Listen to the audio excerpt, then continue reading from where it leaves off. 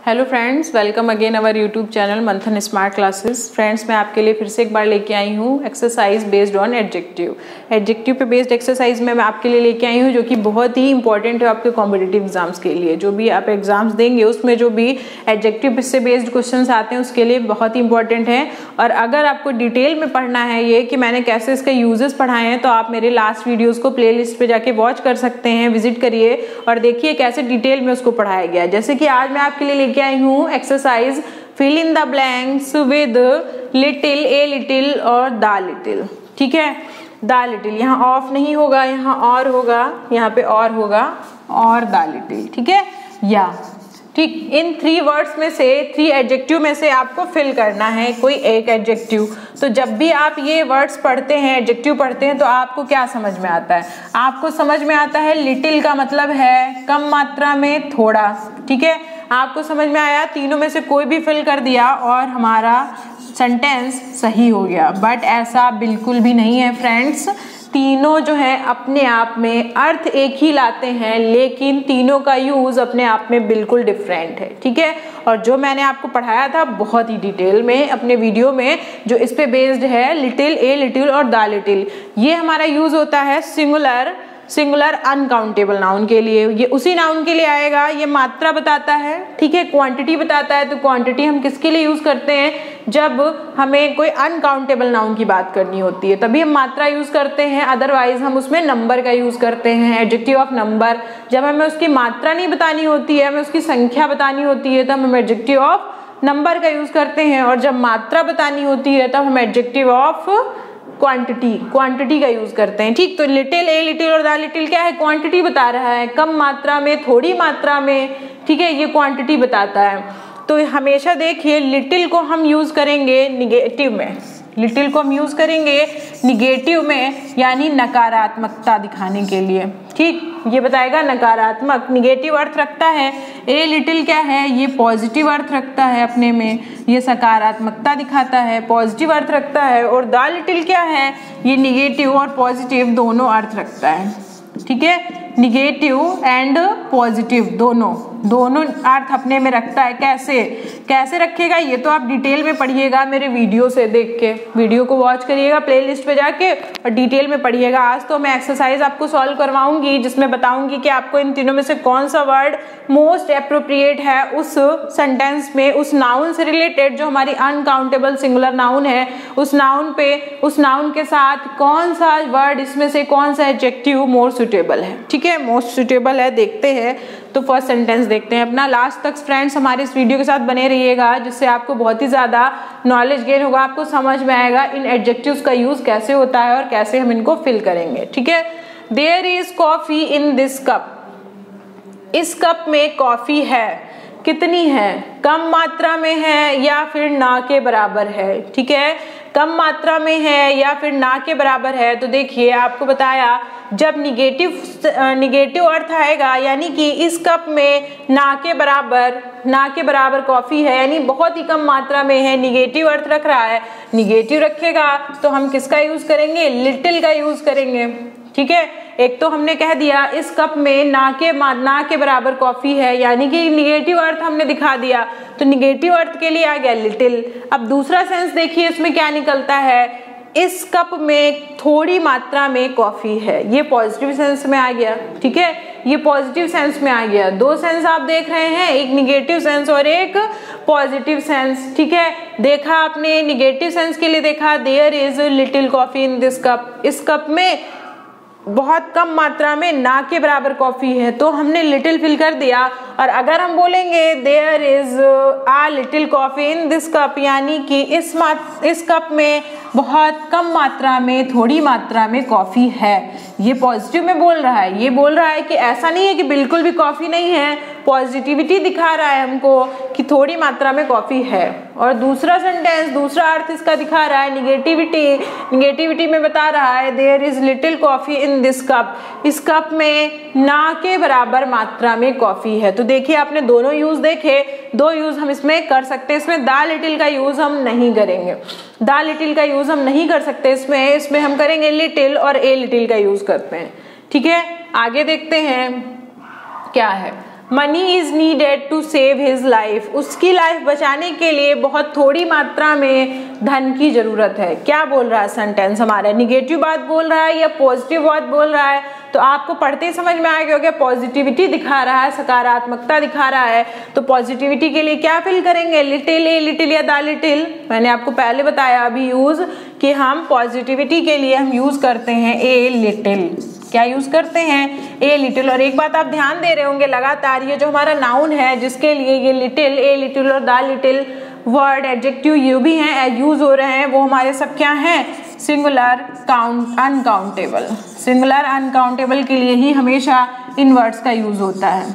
ठीक है, singular uncountable noun के लिए ही यूज होगा हमारा क्या, लिटिल वाले एडजेक्टिव। जितने भी लिटिल के 3 एडजेक्टिव्स हैं ये यूज तभी होंगे जब अनकाउंटेबल नाउन होगी, यानी कि मात्रा बताएंगे और वो सिंगुलर होगी। ठीक है, a little money is needed to save his life, क्योंकि पॉजिटिविटी उसने बता दी, उसकी लाइफ बचाने के लिए थोड़ी मात्रा में धन की जरूरत है।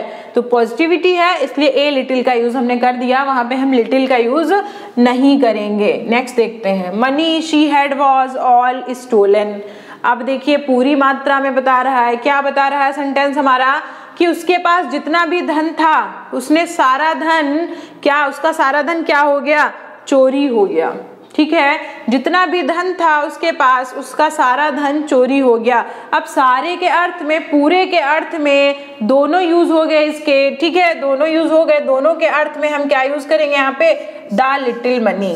क्या यूज करेंगे, द लिटिल मनी, क्योंकि पूरे के अर्थ में जब भी पूरा वाक्य और उसका पूरे अर्थ में, कंप्लीट अर्थ में आता है सेंस, तो वहां पे हम लिटिल, ए लिटिल का यूज ना करके वहां पे हम द लिटिल का यूज करते हैं। ठीक है, द लिटिल का यूज करते हैं। The little money she had was all stolen, उसके पास जितनी भी धन था वो सारा चोरी हो गया था। ठीक है, इसलिए हमने वहां पे द लिटिल का यूज कर दिया। नेक्स्ट देखते हैं, you have money. You have money क्या बोल रहा है, तुम्हारे पास धन है। तो क्या बोल रहा है, पॉजिटिव सेंस में बोल रहा है कि निगेटिव सेंस में बोल रहा है यहाँ पे, यू हैव मनी। देखिए इसको दोनों सेंस में हम यूज कर सकते हैं। जैसे अगर हमने कहा तुम्हारे पास ना के बराबर मात्रा में धन है, तो हम यहाँ पे यूज कर देंगे लिटिल। क्या बोल देंगे, लिटिल। और अगर हम कह देंगे तुम्हारे पास कुछ मात्रा में धन है, पॉजिटिव में वे में उस बात को कह देंगे, उस बात को हम पॉजिटिव वे में कह देंगे, तो हम क्या यूज कर लेंगे वहां पे, ए लिटिल का यूज करेंगे। ठीक है, पॉजिटिव वे में यूज करेंगे तो ए लिटिल का यूज करेंगे। तो देखिए दोनों जो एडजेक्टिव हैं वो दोनों एडजेक्टिव इस सेंटेंस को सूट कर रहे हैं, लिटिल, ए लिटिल। ठीक है, दोनों एडजेक्टिव मनी को सूट कर रहे हैं। ठीक है, आप बहुत ही ध्यान से इस चीज को पढ़िए। जब निगेटिविटी में आएगा कोई भी सेंटेंस, उसका अर्थ निकल रहा है, आपको उस सेंटेंस का अर्थ निकालने की बहुत ज्यादा जरूरत है। अगर उसका अर्थ निगेटिव सेंस में निकल रहा है तो हम लिटिल का यूज करेंगे, पॉजिटिव सेंटेंस में निकल रहा है तो हम ए लिटिल का यूज करेंगे। और जब पूरे की बात हो रही है, कंप्लीट वे की बात हो रही है, तो कंप्लीट वे के लिए हम यूज करते हैं द लिटिल। कंप्लीट वे के लिए, कंप्लीट तरीके के लिए हम द लिटिल का यूज करते हैं। ठीक है, जो हमारा निगेटिव में भी आ सकता है और पॉजिटिव में भी उसका यूज हो सकता है। तो यहाँ पे हम कर सकते हैं, उसके पास ना के बराबर मात्रा में धन है। एक तो हमने निगेटिविटी में बात कह दी कि उसके पास बिल्कुल भी कम धन है, बिल्कुल भी कम मात्रा में बिल्कुल भी धन नहीं है। ठीक है, ना के बराबर धन है। दूसरी हमने बात कह दी पॉजिटिविटी में कि उसके पास थोड़ी मात्रा में धन है। ठीक है, उसके पास थोड़ी मात्रा में धन है, इसलिए हमने लिटिल, ए लिटिल दोनों का यूज वहां पे कर दिया। फिर देखते हैं, ए foolish student has care for his life. एक मूर्ख विद्यार्थी को अपनी लाइफ के लिए बिल्कुल भी केयर नहीं होती, यानी कि बिल्कुल भी चिंता नहीं होती है। एक मूर्ख स्टूडेंट को, मूर्ख विद्यार्थी को बिल्कुल भी चिंता नहीं होती है। ठीक है, अब देखिए निगेटिव सेंस में बात कर रहा है, निगेटिव सेंस में बात कर रहा है, ए फुलिश स्टूडेंट हैज, बहुत कम मात्रा में चिंता होती है उसको। ठीक है, यानी कि बिल्कुल भी चिंता नहीं होती, बहुत कम मात्रा में फुलिश स्टूडेंट को किसकी केयर होती है, अपनी लाइफ की बहुत कम केयर होती है। बहुत ना के बराबर। तो देखिए निगेटिव बात कर रहा है इसलिए वहां पे हम क्या यूज करेंगे, लिटिल का यूज करेंगे। ना के बराबर बात हो रही है, निगेटिव सेंस में बात हो रही है। देखिए बहुत ही इजी है समझना, जब आप अपना माइंड लगा देंगे उसमें। आपने देखा सेंटेंस और तीनों अपने एडजेक्टिव लिखे देखे, लिटिल, ए लिटिल, दा लिटिल, आप कंफ्यूज हो गए कि तीनों का अर्थ तो एक ही है, बट उसके पहले ए लगाए, उसके पहले दा लगाए, कहाँ पे क्या यूज करें। बहुत इजी सी बात है, जब भी हम निगेटिव अर्थ निकाल लेंगे, उसके लिए आपको सेंटेंस सिर्फ पढ़ना जरूरी नहीं है, आप उसका मीन निकालिए, उसका अर्थ निकालिए कि वो नकारात्मकता में बात कर रहा है, निगेटिव सेंस में बात कर रहा है कि पॉजिटिव में बात कर रहा है। ठीक है, अगर निगेटिव में बात कर रहा है तो हम लिटिल का यूज करेंगे, अगर पॉजिटिव में बात कर रहा है तो वहां पे हम यूज करेंगे ए लिटिल का। पॉजिटिव में बात कर रहा है तो ए लिटिल का यूज करेंगे। तो यहाँ पे क्या है, the foolish student has care for his life. जो एक मूर्ख विद्यार्थी होता है उसको ना के बराबर बहुत कम मात्रा में चिंता होती है अपनी लाइफ के बारे में। तो निगेटिव बात है ये, कोई पॉजिटिव बात नहीं है, इसलिए वहां पे हमने क्या यूज कर दिया, लिटिल का यूज कर दिया। नेक्स्ट देखते हैं, money he had spent over his brothers education. ठीक है, उसके पास जितनी मनी थी उसने खर्च कर दी अपने भाई की पढ़ाई पे। देखिए अब कंप्लीट सेंस में अर्थ आ गया, कंप्लीट सेंस आ गया। जितनी भी धन था उसके पास, जितना भी धन था उसने किस पे खर्च कर दिया, अपने भाई की एजुकेशन पे खर्च कर दिया। जब कंप्लीट सेंस आया तो हम निगेटिव और पॉजिटिव दोनों में यूज कर सकते हैं उसको।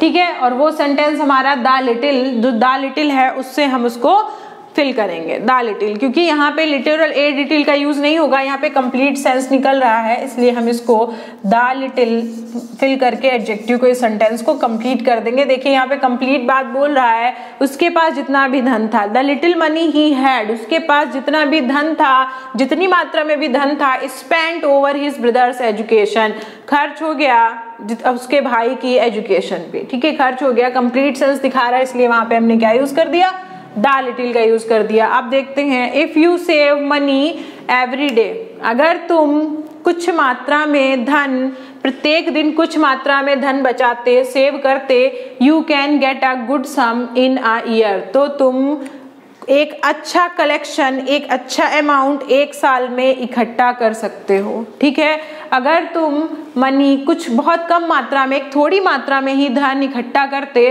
तो तुम एक साल में थोड़ा अच्छा सा, एक अच्छा सा अमाउंट कलेक्ट कर सकते हो। बताइए पॉजिटिव वे में बोल रहा है कि निगेटिव वे में बोल रहा है ये बात बहुत ही पॉजिटिव वे में बोल रहा है कि बहुत अच्छी बात है कि अगर हम थोड़ी थोड़ी मनी इकट्ठा करेंगे, हर दिन उसको बचाएंगे, तो हमारे पास साल में कुछ ऐसा धन भी एकत्र हो जाएगा, एक गुड अमाउंट एकत्र हो जाएगा, कलेक्ट हो जाएगा, जिसका यूज हम किसी भी अच्छे काम के लिए, अपने कोई भी नीडी थिंग के लिए, कोई भी जरूरत के लिए यूज कर सकते हैं। तो वहां पे हम क्या करेंगे, if you save a little money, क्योंकि यहाँ पे हो गया हमारा पॉजिटिव सेंटेंस। ठीक है, पॉजिटिव सेंटेंस की बात हो गई, पॉजिटिव वे में बात हो गई, इसलिए हमने यहाँ पे कर दिया, if you save a little money every day, अगर तुम थोड़े मात्रा में धन सेव करोगे, करते हो, तो तुम एक अच्छा सा अमाउंट कलेक्ट कर लोगे, कर सकते हो एक साल में। पॉजिटिविटी उसने दिखा दी, उसमें कोई निगेटिव बात नहीं कि अगर आप धन थोड़ी मात्रा में इकट्ठा करेंगे तो कुछ आपका गलत हो जाएगा, निगेटिव बात नहीं बोल रहा है, पॉजिटिव बात बोल रहा है, इसलिए वहां पे लिटिल का यूज नहीं करेंगे, दा लिटिल का यूज नहीं करेंगे, हमने यूज कर दिया ए लिटिल। ठीक है, नेक्स्ट देखते हैं, there is hope of his recovery, उसकी रिकवरी के लिए, यानी कि उसके सुधार के लिए थोड़ी सी उम्मीद है, आशा है। देखिए पॉजिटिव बात हो रही है या निगेटिव, दोनों बातें कर सकते हैं।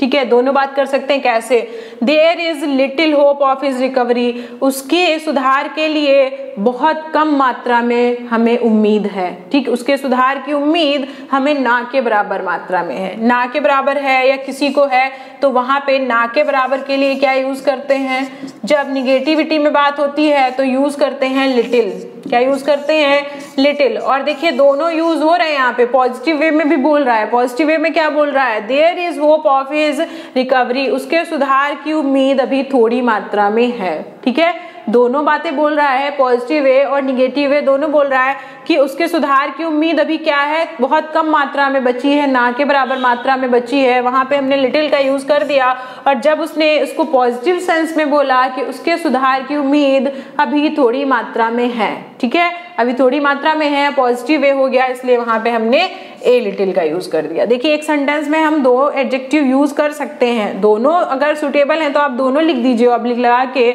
आपका सेंटेंस बिल्कुल सही हो जाएगा। ठीक है, कोई भी एक लिखने की जरूरत नहीं होती है, दोनों का यूज हम कर सकते हैं। ऐसा कोई जरूरी नहीं कि एक सेंटेंस उसमें आपको एक ही उसके लिए सुटेबल है, ऐसा कोई जरूरी नहीं होता। किसी भी एडजेक्टिव में आप एक से ज्यादा एडजेक्टिव भी उसको सूट कर सकते हैं, आप फिल कर सकते हैं वहां पे। तो यहाँ पे आपने किया there is little hope of his recovery, या फिर there is a little hope of his recovery. ठीक है, नेक्स्ट देखते हैं, knowledge is a dangerous thing. ठीक है, ये एक बहुत ही प्रोवर्ब है, बहुत ही फेमस प्रोवर्ब भी है। ठीक है, प्रोवर्ब है, कहावत है कि कम मात्रा में जो नॉलेज है, कम मात्रा में नॉलेज होता है वो एक डेंजरस थिंग होती, खतरनाक बात होती है। पहली बात तो ये एक प्रोवर्ब है जो कि बहुत ही फेमस कहावत है। दूसरी बात, आप इस सेंटेंस को देखिए किस सेंस में है, ये पॉजिटिव बात बोल रहा है या निगेटिव बात बोल रहा है। ठीक है, देखते हैं, ए knowledge is a dangerous thing. ठीक है, अगर कह रहा है थोड़ा ज्ञान जो है वो एक खतरनाक बात है, थोड़ा ज्ञान नहीं लेना चाहिए, अच्छी बात बता रहा है कि थोड़ा ज्ञान जो होता है वो हमारे लिए एक खराब बात होती, डेंजरस थिंग होती है। क्यों डेंजरस थिंग होती है? क्योंकि किसी भी चीज के बारे में, किसी भी बात के बारे में अगर आपको नॉलेज लेना है तो आपको वो नॉलेज जो है पूरा लेना चाहिए। अगर आप आधा अधूरा ज्ञान लेंगे तो आप उसके बारे में अपने मन से कुछ बातें आगे बढ़ा सकते हैं। ठीक है, तो ये प्रोवर्ब है और ये बात बिल्कुल पॉजिटिविटी कही जा रही है, बिल्कुल अच्छी बात बोली जा रही है, इसलिए यहाँ पे हम ए लिटिल का यूज करेंगे। ठीक है, और ये प्रोवर्ब भी है, बहुत ही फेमस कहावत है, a little knowledge is a dangerous thing. ठीक है, थोड़ा ज्ञान जो है वो एक खतरनाक चीज है हमारे लिए। किसी भी बात का ज्ञान लेना चाहिए तो उसके बारे में पूरा ज्ञान लेना चाहिए, पूरी बात हमें पता होनी चाहिए। नेक्स्ट देखते हैं, यू हैव, देखिए सेंटेंस वहां से है, you have appreciation of good poetry. ठीक है, you have appreciation of good poetry, तुम्हारे पास अच्छी कविताओं का संग्रह है।